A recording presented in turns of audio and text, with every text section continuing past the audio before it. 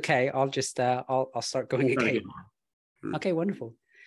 Welcome to episode number 132 of the Life-Changing Questions podcast. Today, I'm getting to interview a true Australian icon. Now, I've lived in Australia for over 14 years, and in that time, I had one question in the back of my mind, which is, who is Jim?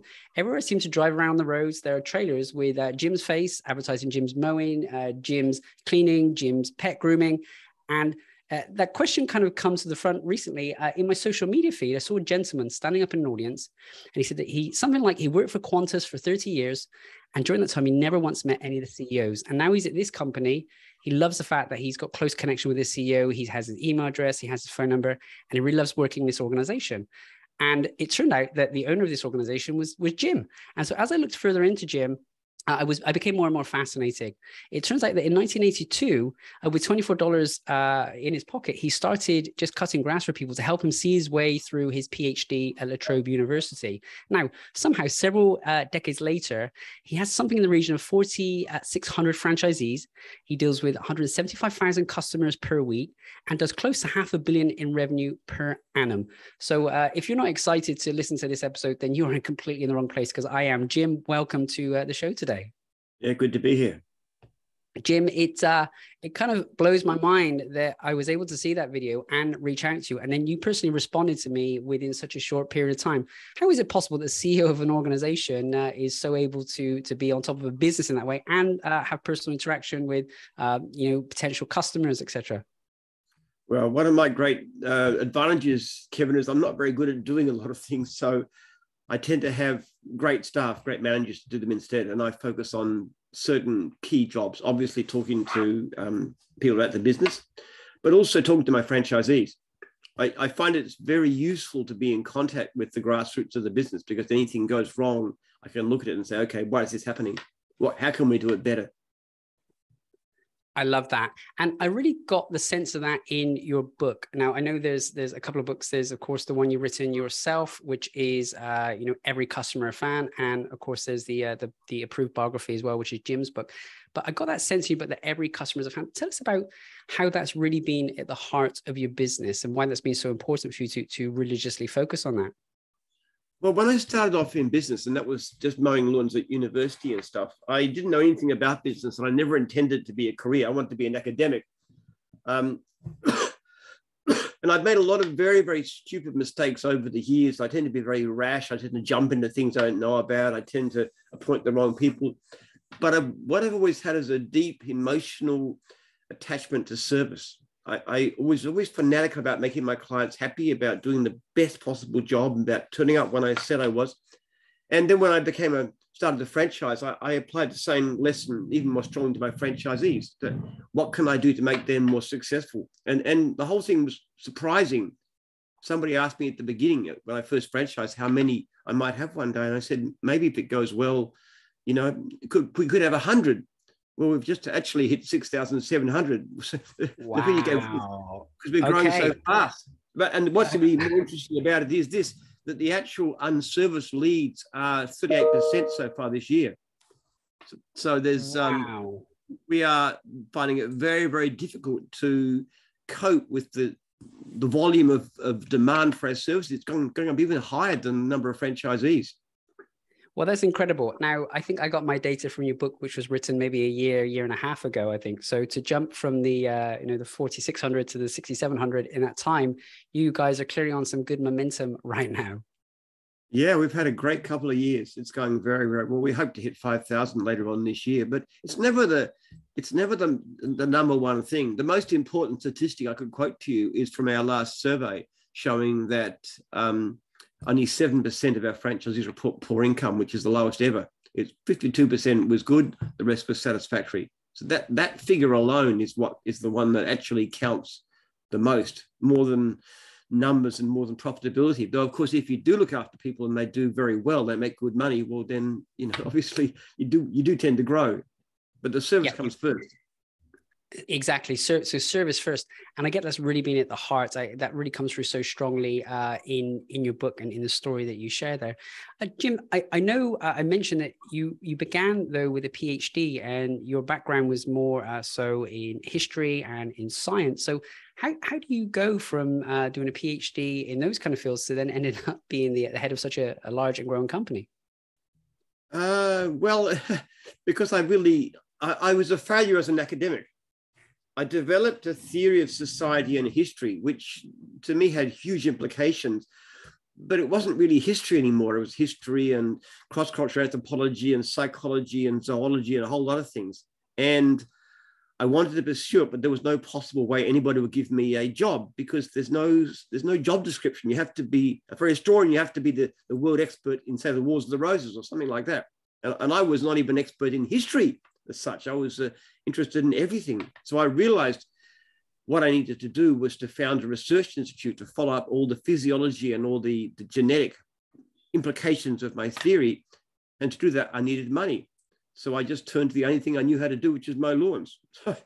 That's how it began. Okay, I love that. And of course, many decades later, then you are able to fund some of the research you wanted to do into this field? Yes, I'm currently spending something over $2 million a year, and it'll shortly be raised. We're looking for a CRISPR expert at present, somebody who understands the way that system to actually change individual genes to turn them on or off, which is the key to civilization and a lot of other things, I believe.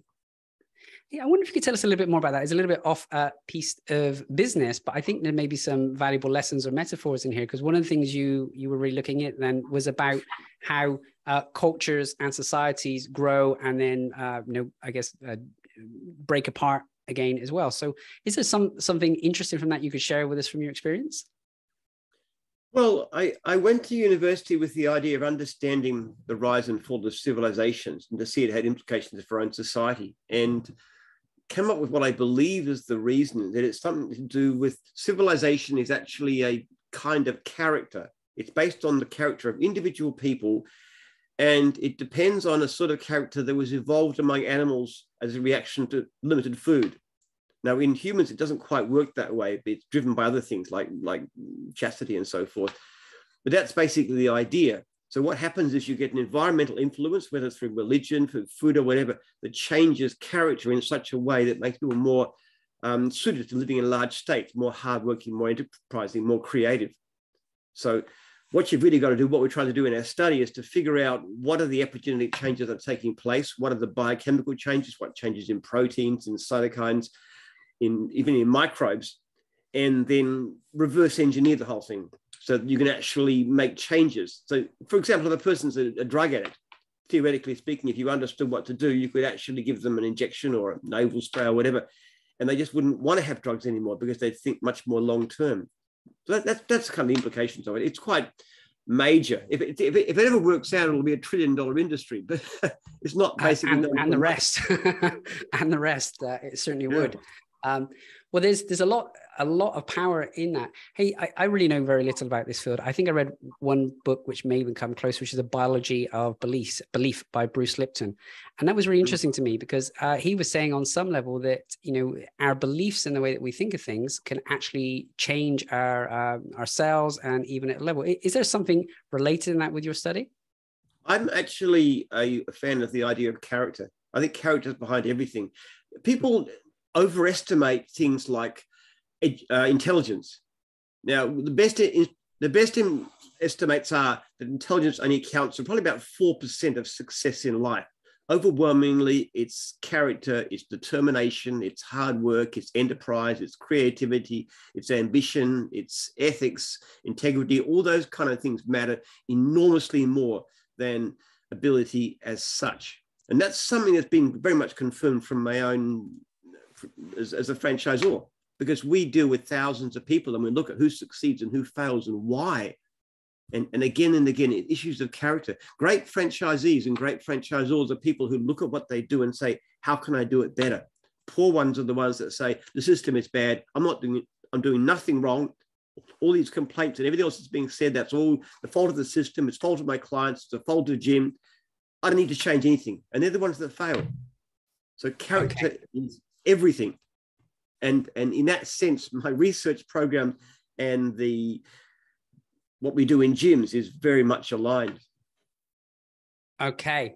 I love that. Character is everything. And I think in the middle of that, then there's something about being in control and actually choosing what you can control. It's easy for me to blame things external to me, but actually much harder to look at me and change the things about me that would make the system or the process work. Jim, if we wanted to develop our character, what are some of the key things that, from your experience, that we should be doing? Exercise, number one.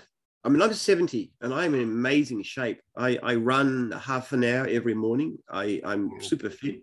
I actually, even apart from that, I would average 6,000 steps a day. I'm very active physically. I'm a good weight. That's also building character. So what you've got to do is to discipline yourself to do the kind of things that build character. Always looking for the long-term benefits rather than the short-term. In other words, do you want to have, fatty, greasy foods, or would you rather eat something healthy? Well, in the short term, you'd be better off enjoying the fatty food, but in the long term, you're going to be less successful and less happy if you go that way. Exercise is the same thing. So there's a wonderful book called Atomic Habits. I don't know if you've read it. If you haven't, you should, which talks about how you can develop habits, how you make small changes, you make things easy yourself. You create an image of yourself. I am the kind of person that exercises regularly. I'm the kind of person that does this. And it gives you strategies on how to go about that. I would recommend starting from character. There was a study done in a West African country where they actually gave there was 3 groups of businesses, micro businesses. One of them they gave no help at all to. The other they gave like business advice, business training, business plans, that kind of thing. And the third one, they gave training in character, on discipline, on how to cope with disappointments and stuff. Now, the interesting thing is the business training had absolutely zero effect on their success. They were no more successful than the ones that had no training at all. But the ones that were trained in character did astonishingly better on every measurement. And we get it wrong. I think people stress too much education. I'd say if you want to be successful in business, going to business school is a very bad idea, or university, unless you want to go work for a big company, in which case you need to. I'd say if you want to be successful in business, go and work for McDonald's or somewhere like that, or work for gyms or somewhere where you can learn habits of character and discipline. McDonald's is a great company, great training, great franchisors, terrible food. I want to let my kids eat it, but I really admire them.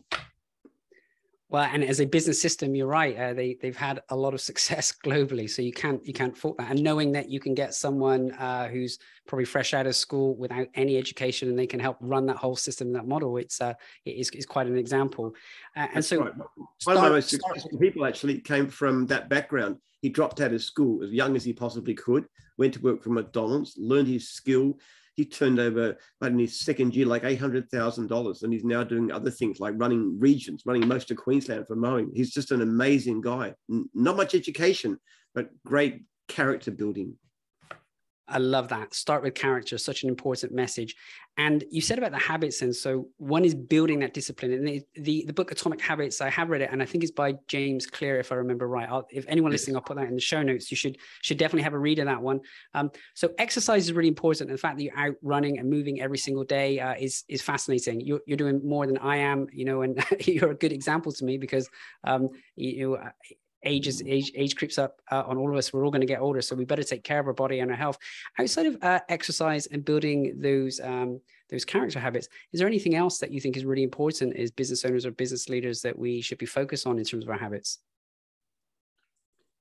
It's everything that you do. Like, I have a 13-year-old son, and this is a great kid. But one of the things he does, and with a bit of parental encouragement, every morning he gets up, he makes his bed, he tidies his room. This is a 13-year-old boy, okay? He also we do a fast as part of our church, where you give up certain things for an entire month. Well, of his own bat, he implements that. He starts with that kind of thing, and then we both agree together what we're going to give up jointly. Like, he's going to only have junk food. The last one was 2 days a week, and it was very strict limits on computer games. Now, he decided that he's building that character himself. Into the age, and he started doing his fast at like 8 years old, he's developing habits of character and discipline. And these small things are what you call keystone habits, because self-discipline it's like a muscle in your mind.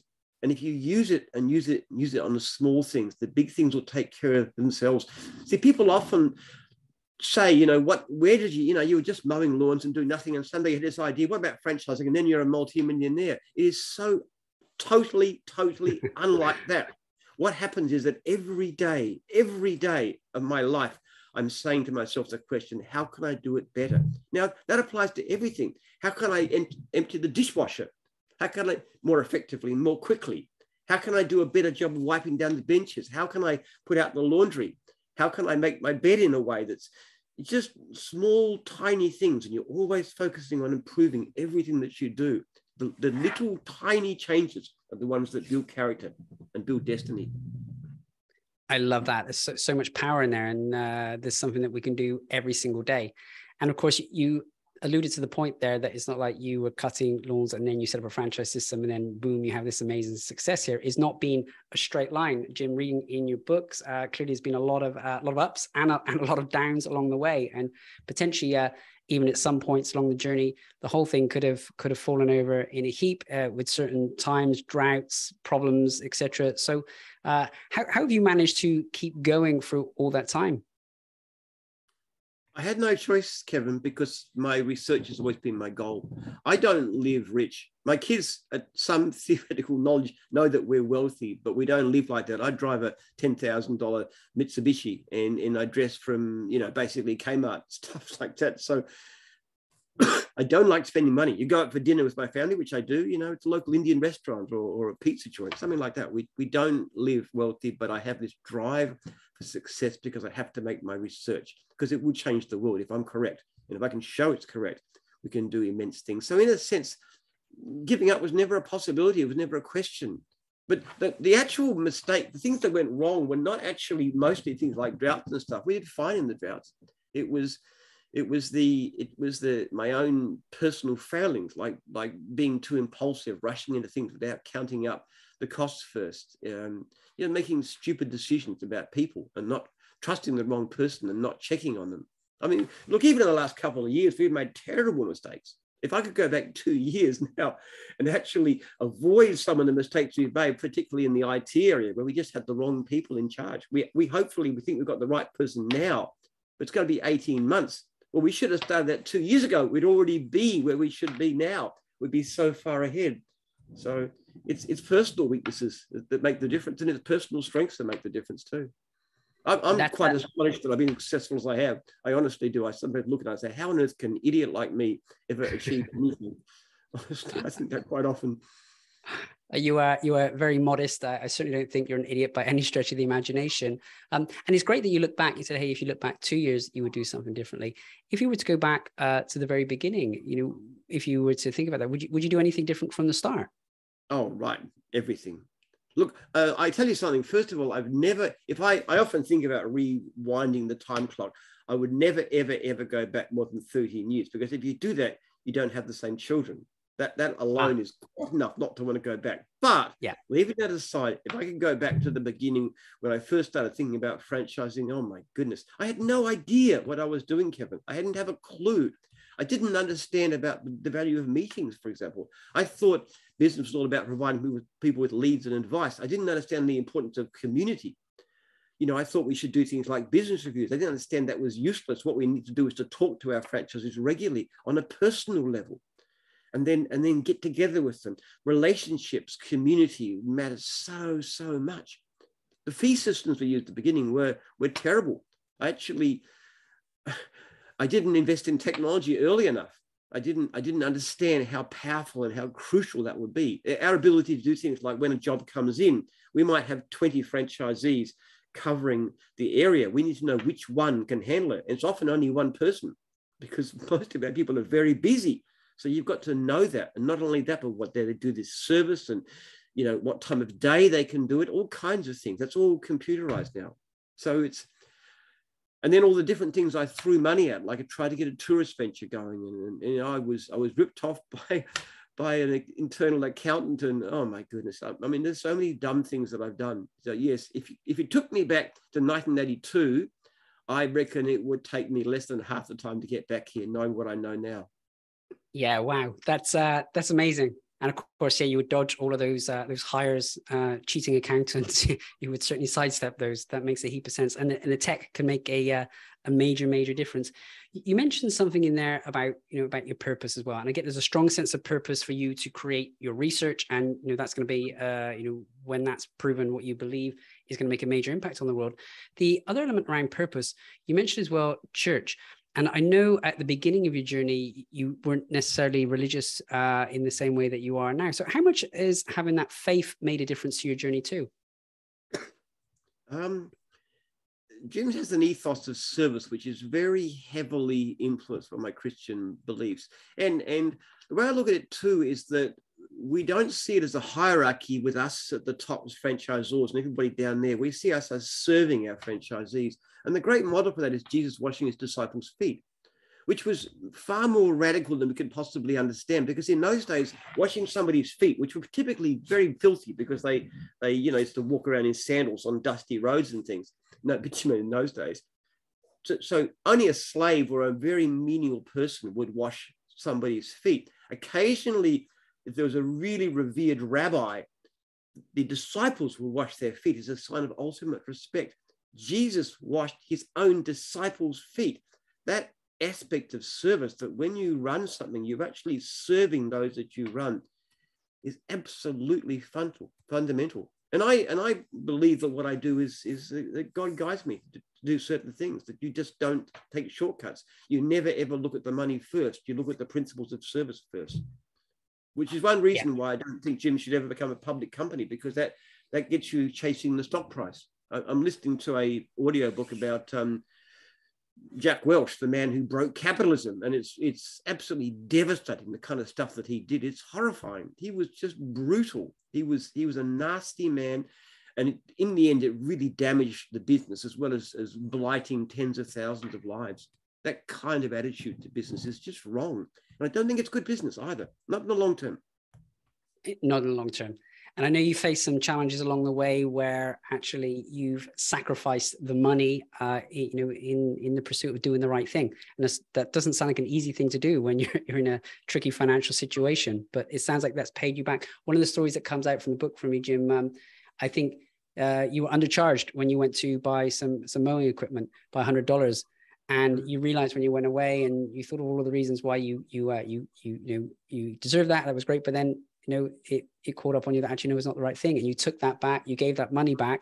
And then sure enough, I think you said that very next afternoon or the next day, that money came from another source that you weren't expecting. And, and that's because you did the right thing. And I really love that message. Yeah, well, that's a very Christian way of looking at things, because obviously I believe that to me, it was a sign, as a clear sign. I must say it's probably the only time in my business career that I've been really tempted to do what was clearly the wrong thing. Most of the time, it's very easy. It's just like, just to give you one example, okay, we've been going 33 years. We've got nearly 5,000 franchisees. Do you know how many times we've been to court? Twice. Wow. Because we go out of our way to look after people and make sure we treat them as fairly as possible. And I must say, in both those cases, we ended up settling the case where they accepted what I'd offered them before the case began. They didn't get one extra cent because we offered them, we made them a fair offer. Now, if we terminate franchisors, for example, some of those businesses are worth hundreds of thousands, even millions of dollars. We allow them to sell their business. We terminate them for reasons and said, okay, but you can sell your business. It doesn't actually pay very much to be ruthless and short-term thinking. And the example I can give of that is Retail Food Group. Of taking the wrong approach. This is a company that went in, a big multinational, a lot of money, went in and bought up all these brands like Brumbies and the rest.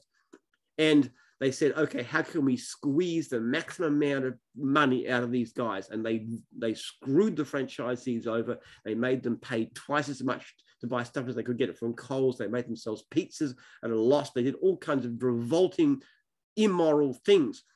And okay, in the short term, they made money. In the long term, they just completely wrecked all those companies, all those great brands. They were destroyed, and all those lives were destroyed. To me, that's just evil. But it's also bad business. And great long-term companies like Hewlett-Packard, which I love reading about such companies, they always think long-term. I love that, long-term thinking. Look after your people, look after your customers, but even most, look after your own people. And exactly what Jack Welch doesn't do. He doesn't give us stuff. To him, employees are a cost. They're not an asset. To me, my people, my staff, my franchisees, that's my family. That's my tribe. They're the people I've got loyalty to, which is why I got really, really upset when Daniel Andrews shut down my people for 8 weeks a couple of years back and got really angry about it, because there was no reason for that. And he never did have a reason. It was all political. What's in my political career. And so he just really damaged so many families, so many lives. And I wasn't insulated. I wasn't sitting in a nice room in Spring Street. I was hearing the pain of these people who were denied their livelihood, who were shut up at home for no reason at all, because that's my people. And I love that. I know you went out to bat for that. I know you told the press your feelings and thoughts on that as well. And I think that's probably why we go full circle to the beginning of this conversation, whereby you have someone standing up in the middle of an event explaining why they love working with you. So I get that real sense. You say every customer is a fan, and and it's really about serving the people around you. I think that's really beautiful. Hey, Jim, the core question on this podcast, and I think we may have heard the answer to it already, is around the quality of the questions that we ask ourselves. And we say the quality of the question we ask ourselves impact the quality of our life.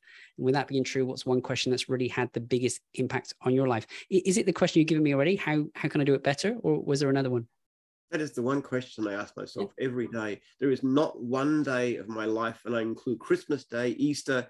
I find it very difficult not to work. I find the hardest time of the year during Christmas and New Year, because there's no business going. I'm very attached to my business. But every day, I'm always answering myself that question. That's why I like franchisees to call me, or email me, and they do often. I ring them too, like on anniversary and stuff like that. I'm always talking to my staff, always the same question: what's happening? What's going wrong? How can we improve? How can we do it better? You'd actually be very surprised how much of the stuff we do in gyms, the changes that were made, but not from me, they were from franchisees. Like, just for an example, we had a franchisee who was unhappy with their franchisor being unpleasant. They just were a bit brutal, a bit authoritarian, just shutting down. This is a particular franchisor in the mowing division. And I was talking to this guy about it, and I was thinking, okay, what can we do better? And I thought, well, there's one thing we really should do out of this. We should give franchisees the right to vote out their franchisors. So we actually got that change for the particular guy, and eventually he was voted out, and we changed it in the contract. So that's an example of something that's been very powerful, because we're the only franchise system in the world that you can vote out your franchisor. And by the way, that includes me, because I'm a franchisor directly for about 700 franchisees. And I've said to my franchisees, if you don't like the way that I'm running your region, you can vote me out, or you can vote me out of the divisional roles that I have. Now, it's unlikely it would happen, because if they weren't happy, I would very quickly ask them, who do you want to be your manager? And I'll find them someone better to look after them. But that came out of a conversation. Somebody just picked up the phone and rang me. I love that. And because you're always looking, how can I do it better? Then you find a way and you implement it. And I can't imagine always implementing things like that are always easy, but because you're always looking to implement and get feedback, then you're going to find your way and find the best outcome. Jim, there's so much gold that you shared in this episode already. I'd love to ask you a little bit about your bucket list. Like, is there still something that you're looking to accomplish or really want to accomplish either now with your business or for yourself in the future? Basically, yes, very much so. I said to you that 7% of our franchisees are reporting poor income. That figure should be 0. Our complaints have gone down dramatically over the years. They've dropped to a fraction of what they used to be, and they're still dropping. When we get our new software system and done, it'll take us another 18 months probably to do it. I can see them dropping by at least 50%. But my aim is to have no complaints, no unhappy clients ever, for any reason. How can we achieve that? Obviously, my research program, I want that to be successful. I want that to be able to help, tens of millions of people worldwide who struggle with issues of addiction and so forth, and poverty and disadvantage. I mean, these are all my goals, but they're not a bucket list. I don't want to climb Mount Everest. I just want to do what we do better and better and better, and it'll never be good enough.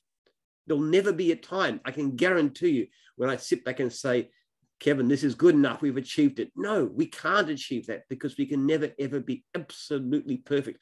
As long as one franchisee is not totally happy with what we're providing for them, then I have failed. Wow. That's and very strong words there. And I feel your passion and your determination as you say that. One franchisee unhappy, one customer unhappy, then it's a failure. And of course, you're very driven to make sure that doesn't happen, Jim. I really feel that in your energy. That's not just meaningless words. You believe that through to your core. There's such conviction there. Jim, if anyone listening wanted to get connected with you or the organization, where's the best place for them to find you?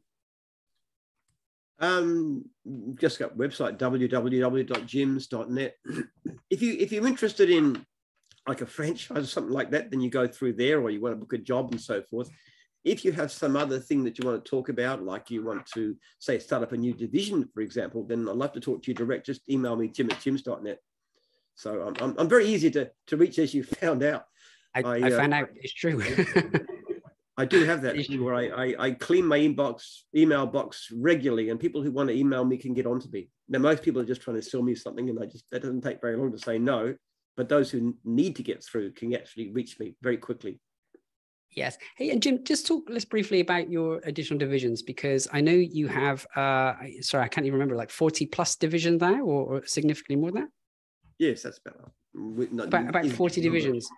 Yeah. And so then you said if anyone wants to propose one to you, so basically they bring their idea, their concepts, and with your knowledge and experience of franchising, then you can help make the magic happen. That's right. I mean, just a few months back, a guy called Jason Japp, who actually used to be one of my early franchisees, he went away and did a big business in scratch and dent.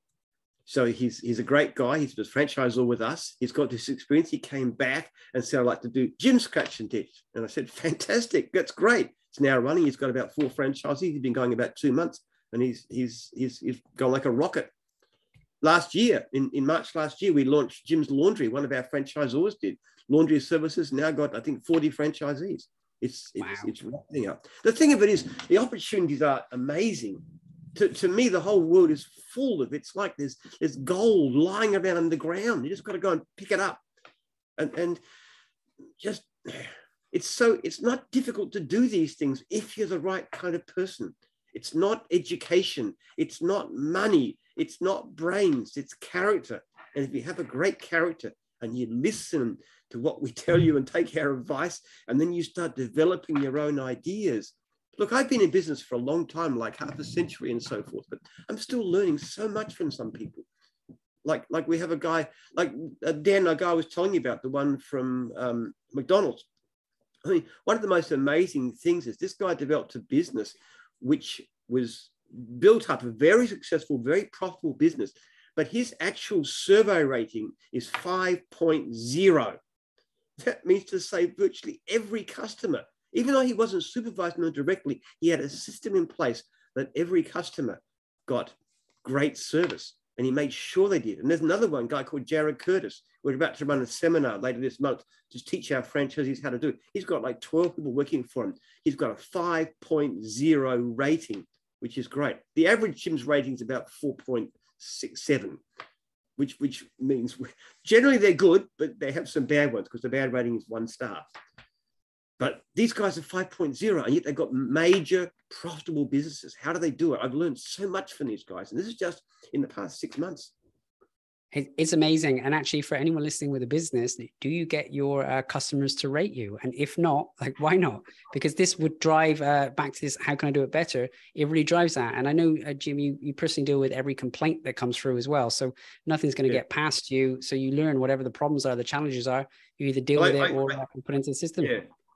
I read the complaints because I go through them, but I don't deal with them directly. The franchisors deal with them. If the franchisors don't deal with them, and it comes back to me, then I get on top. And that's usually pretty drastic. It's like, you do something about this, or I'm going to refund the client and bill you for it. It's a fairly tough-nosed response. So it's better for them to try and cope with the problem themselves. But the ideal response to a complaint, actually, I will delete a complaint if you can prove that you did the right thing. In other words, a client says you never rang. Okay. Here's a call within 2 hours. Here's a text when you couldn't get through. So you tried. Or more likely still, the client wasn't happy in some way, but you went back and you fixed it and the client's now happy. And then I'll wipe the complaint, wipe the bad survey. So it's a fairly drastic system and it puts a lot of pressure. And people often complain I'm causing them mental illness. It's kind of ironic because I'm a big passion for mental health, but still, it puts a lot of pressure on people to do the right thing, but it's so effective. And that's why we get such a great success rate with our franchisees, why the great majority do so well, because on the whole, we have lots and lots of work and most of them give very, very good customer service. I mean, maybe because they're scared of me, I don't know, but they do. It works. It's a great business model. And the interesting thing about that is that even though we've got like 38% unserviced leads so far this year, which is growing year by year, we actually tell our franchisees, quote high, don't be cheap, charge more than the other guy, charge more than the competition, never, ever, ever compete on price, give great service. So even though we still charge more, we aim to charge more than the marketplace in general, we still have a massive oversupply of work. And that just shows you there's a demand for quality. There you go. And there's a need then clearly for more franchisees and more people to come and help service all of those leads. And we could do with 10,000 franchisees, Kevin, we would not lack work, I can tell you. Yeah, wow. And that's amazing to have such confidence around that. And so if you're looking for a new opportunity, then you should now. Jim, I mentioned that I know you from Australia, but I believe you're in New Zealand and Canada as well. That's right, yeah. New Zealand, we've got about 300 over there. Never quite as successful. Canada, we've got about 60. It's very difficult to export the Jim's model because so much of it's about culture. We find that people who come to training, I give courses of training. The first talk I give at training on the Monday morning is called the Ethos Talk, and it's really very intense about service to customers, service to franchisees. And then I get to meet people. I try and actually meet every single person who does training. There's usually about 100 there. And, just say something to them, let them know that I'm there, I'm interested in them, and they can contact me anytime. And please do. I again and again, I say, when I email you about something, respond to me, tell me what's happening, tell me how you're going. I send them an email after 1 month to ask how they're going. So that culture, that emotional driver for service to customers, service to franchisees. The trouble is when it goes overseas, it tends to get watered down a bit. Like we went to the UK and quite frankly, it was a failure. We did okay when they used to come to Australia for training. As soon as we said local training, it started to die and the culture died because they soften the edges. Let's not worry. I know when we first started bringing in the complaint system to New Zealand, the New Zealand franchisor says, yeah, it's okay. We don't need it here because our customer service is so good. Unlike you in Australia. I mean, you need that sort of stuff, but we don't because we're so brilliant. And the interesting thing, when we started to study the whole thing, we actually did measurements properly. We found they were actually a lot worse than us, which is one reason they weren't going so well. So you've always got to be pushing and pushing and pushing. And it makes people uncomfortable. I push my franchisees to give great service. And they say, you're stressing me, you're causing me anxiety. Well, yes, but it's good for you and good for the company. And my franchisors get annoyed at me too, because I'm always saying, you've got to ring your franchisees regularly. And you've got to keep notes and you've got to follow up complaints and you've got to do these things. And they don't always want to. Sometimes they get very annoyed at me. So there's always this pressure. Just, Jim, lighten up, just take it easy. And everything's going to be happy and you'll have fantastic growth, profitable. You just have to stop being so anal and so fanatical about these things. But that's what makes it work. It's the passion that drives it. Always driving for better service, never giving up. And I never, ever intend to give up. I'm 70 years old. My life expectancy is probably another quarter century or so. And I intend to be, I'm pushing till the end. And when I retire, I'll be in a box on the floor in my funeral. That'll be it. That's it, done. And I get that sense, never give up, keep going. And especially in regards to making every customer a fan, finding how you can do every single thing better. And in what you just said there, you need a measurement system in place as well. And if that's measuring the 5-star ratings and the 1-star ratings, whatever it is to measure that and make sure you're progressing in the right direction. Jim, you've been an absolute star today. I really appreciate absolutely everything that you've had to share with us. If there's anything else that you wanted to share with the audience before we go today. No. What you said is great. I think that's the asset of it. It's not a difficult thing, is it really, Kevin? It's just having a passion and really striving for excellence and understanding that character is above everything. character above everything else. So start with character. Simon Sinek got it wrong. Let's change that to Jim Penman. We don't start with why, we start with character. Jim, you have a lot of character. You've done a really amazing job on the episode today, and I can't thank you enough for your time. Thanks, Kevin. Good to be here.